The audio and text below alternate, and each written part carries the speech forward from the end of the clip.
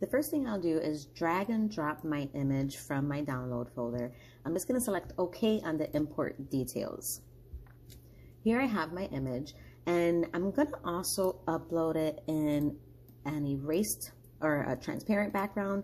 I just ran it through a remove background app on my phone, and I have the remove background. It's not the cleanest, and you'll see when it doesn't have a clean background, it makes the first step harder.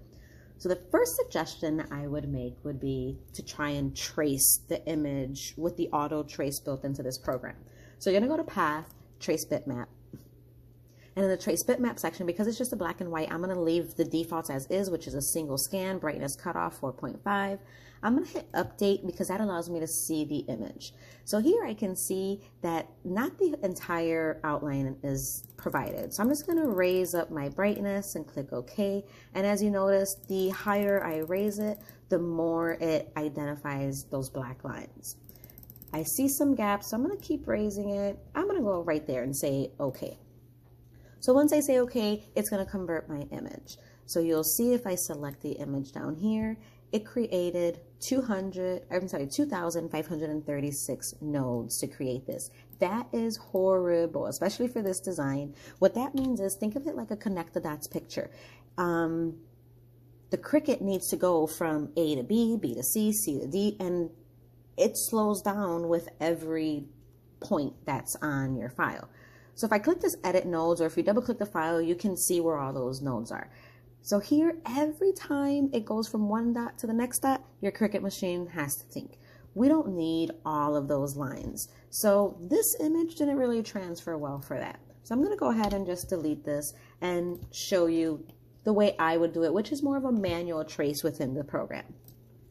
There's two ways of doing it. The first way is to use the Bezier tool. Well, both ways are using the Bezier tool. However, one way you can create your curves. So if you click on your on your mouse, and it creates one point, and you see you can move around your mouse and it creates a line.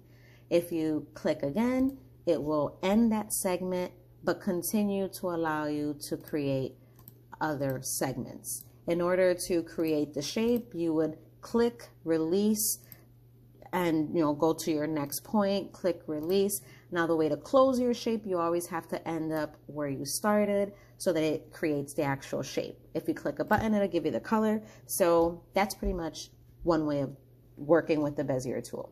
You can also create curves. It's a little bit more complicated when you're not used to the program, but instead of just clicking from point A to point B, you're gonna click and hold. So now, because I held it, I can turn and my lines are now curved instead of just a straight line. So then I can put another point there and go wherever else I want. And if I hold my mouse, it creates the curving ability. And now you can, kind of round around your edges. Again, like I said, this can be a little bit complicated to control when you're not familiar with the program. So I'm going to do the aforementioned way, which is going to be much easier, and you'll see how it works. So I'm going to zoom in a little bit so we can see what's going on. I'm going to start with the hand. So again, I'm using the Bezier tool, and I'm going to just click, click, click my way around this file. So I'm going to start here at the finger and bring it up to there. Click, click, click, click, click, click, click, click, click, click, click, click. So there's my general shape. I'm going to give it some color by just clicking on the color panel. We can see that looks nothing like a hand at the moment, but let's go ahead and get there. I'm going to change the opacity to a 50 so that we can see the image behind it and it can help us with our outline. Now going back to the edit path node, or double clicking it, we can start to edit it. Now if you see, before we do that, at the bottom it says we only have 12 nodes. That's all it took to make this hand. So let's go ahead and click the edit button. And because I have some curvature between point A and point B, I'm just going to take it and drag it out. And I'm going to try and line it up to my image as much as possible. That's it. Let's go to the next one. From point B to point C, we're going to take this over here and drag it out to our outline. This one we need to drag inward. So we're just going to take the outline and go ahead and drag it in. I need this part to come out some. So if you click on the node that's in the area, you can control each corner of your curve. So I'm just going to pull this down this way so it goes into that curve better. Here I'm going to grab the line from the middle and drag it out. Now when you grab it from the middle, you're not adding any additional nodes. You're just changing this diamond shaped node, which you see up here. That's a corner node and it makes sharp 90-degree edges. So by grabbing it, it then converts it to like a different type of node, which has a curvature to it. Again, take it over here, drag it to my shape, drag it to my shape. Let's go this way here. All right, drag it to my shape. Drag, drag. And you can get as precise or as not, you know, that obviously this is a hand drawing here, so it could be not symmetrically correct or the line's not as straight. So you don't have to follow it exactly. You know, you're trying to get that shape. Unless if you really did want it to be exact, then, you know, you would have to come in and really spend some time, maybe add some additional nodes to give you the curve and shaping, you know, where needed. So I think that's going to be okay for now. I'm going to go ahead and do my interior as well. So I'm going to need a new set. So I'm going to go back to my Bezier tool, click, click, click, click. A triangle should do the job. Go ahead and fill that shape in so we can see it. Go back to my edit section and just drag that away and create that teardrop kind of shape. All right, I think that looks okay.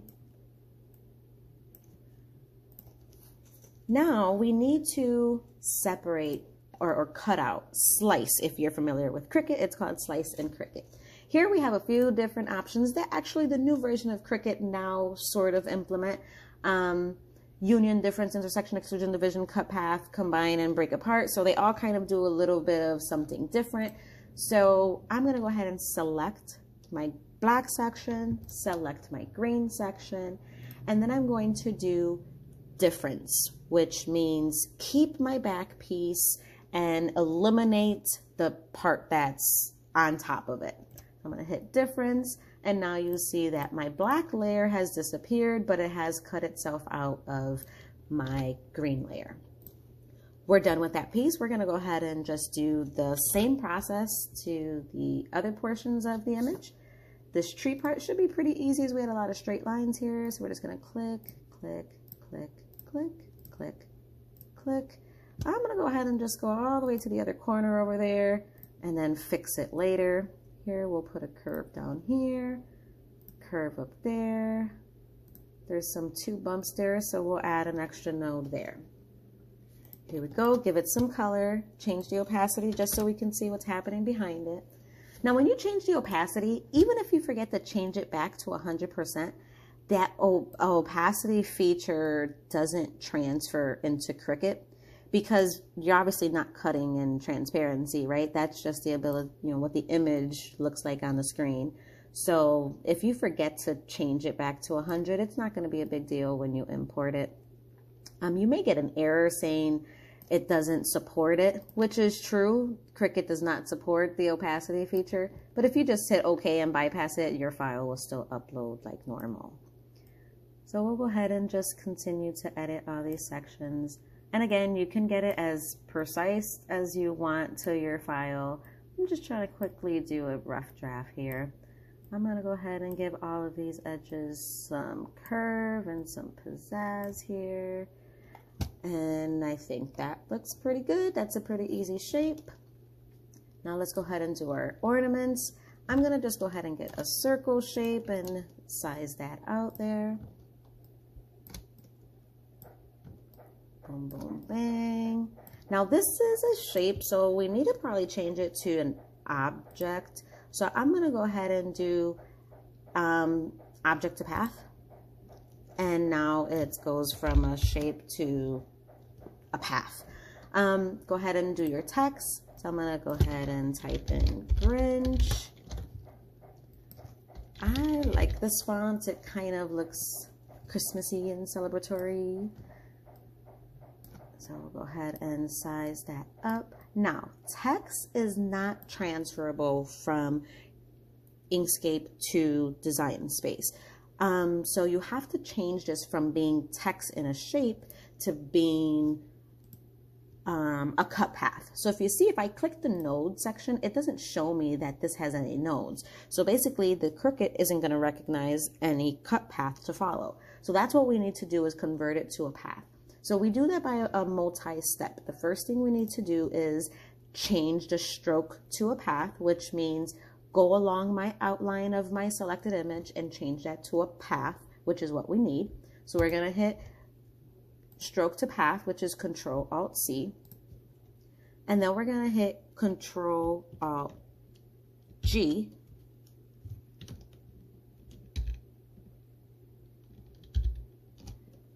Control-Alt-G means ungroup.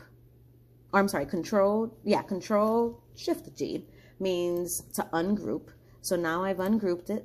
So first I've created all of them into layers, and that layer, or into paths. That path was created by 6 different objects, and now I'm going to just weld those objects together. Here it's called union, which is Control plus or path union. So now it's one solid path, and if I click nodes, I can see all of my cut paths, and I know that alone is 219 nodes.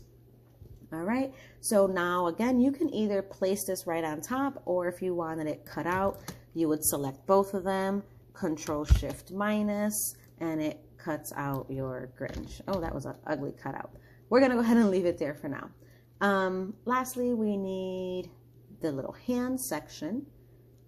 I'm gonna go ahead and pick up my Bezier tool one more time, and I'm gonna do this shape a little bit off, and you'll see what I mean by off.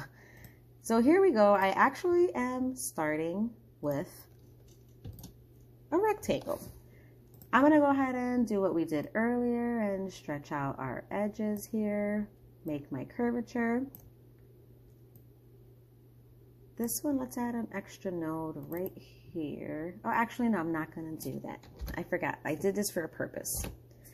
On this side, I'm just going to stretch it out over my green section, and then we're going to weld it, or not weld it, we're going to slice it out so that we can get the exact positioning of where my 2 greens meet.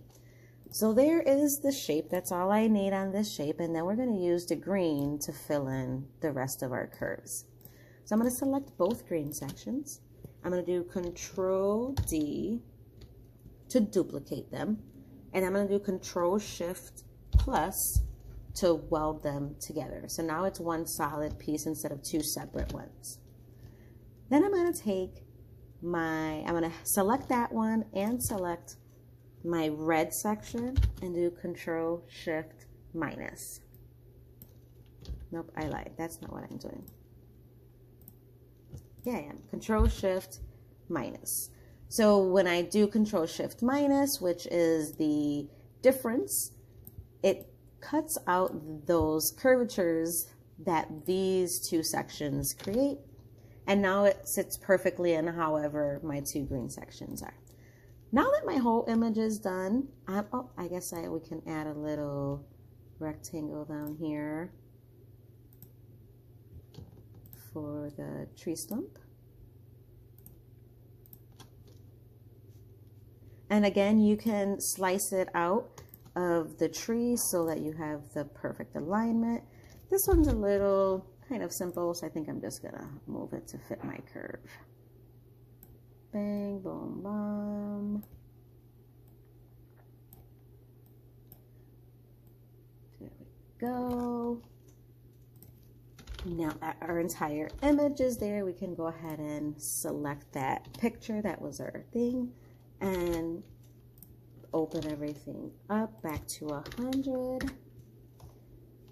I'm going to add a background because I want to change that to being white. So let's go ahead and just drop that to the back. So when I change this to white, we can see it. There we go. Oh, and I guess we need,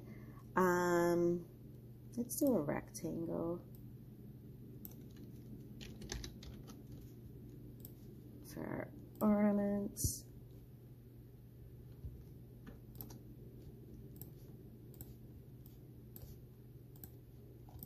And there you go. That is how you would trace an image manually. So you saw when we started that we did the auto trace, it had like 2,500 nodes or something like that. Here we can see that has 4, 11, so 15, 9, 16, 4, 4, and the words are the ones that have the most. So altogether, this doesn't even have 300 nodes compared to that trace that would have given us 3,000 nodes. So you can do this with any image, really, even live photos, and just kind of trace your silhouettes and make kind of cartoony images. And that's about it. I hope this helps. I'm sorry it was a little long. I was trying to keep it brief, but I want to give you as much information as possible. Thanks for watching.